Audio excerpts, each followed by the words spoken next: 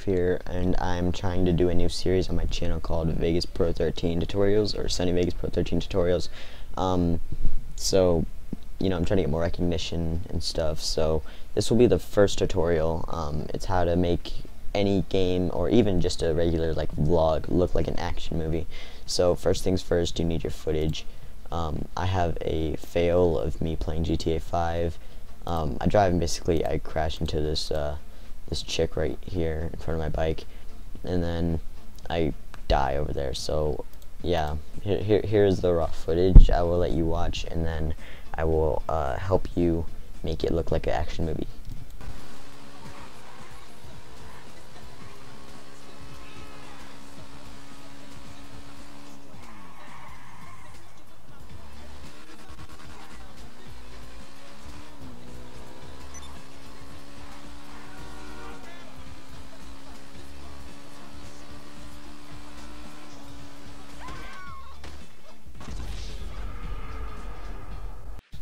Alright, so you may be wondering, how do you make some retard on a motorcycle look like an action movie? Well, this is actually one of the easiest things you can do on Sony Vegas, and it's super simple. So first thing you need to do, click this little broken looking box thing down by the on the video track, and you'll get this, and usually this will be checked. So when you do this, it'll be hard to do anything. So what you need to do is, there will be two boxes right here, size about center and the lock aspect ratio. You want to click that one, make sure it's unchecked, and then from there you want to click right here and you want to pull it down a little bit, and there you'll get your black bars. There's my phone, sorry. Now you may be wondering, the black bars don't make it look all cinematic now, do they? Well, that's where another thing comes in. So here's what it looks like with the black bars.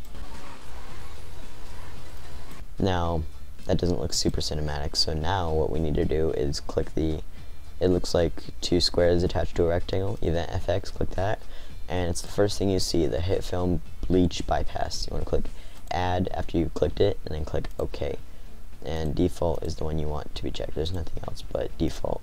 Don't mess around with these settings at all, because if you do you might mess it up, but just leave it at default, and then you can just exit out of that, and then bam, you have yourself a cinematic action movie looking thing. Now what's a good action? This one's just a bonus feature.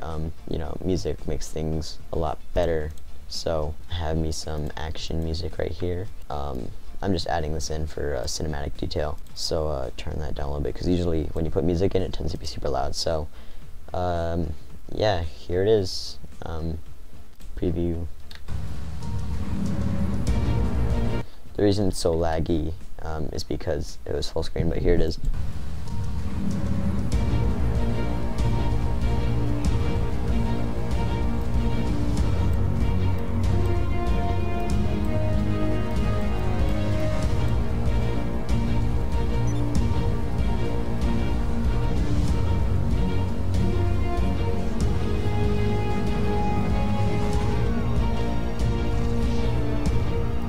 See, that looked retarded, but yeah. So at the end of the video, I usually here's on my videos, I always tend to you see the corner right here where there's like a blue square. You want to hold that and then drag it over here. What that's going to do is it'll make it fade. So like, let's say here it is normally. Just cuts off into blackness. That's no fun though. So what you want to do is hold it, and then when you bring it in, it'll go from that to blackness, like very slowly, so it looks a lot more professional like this.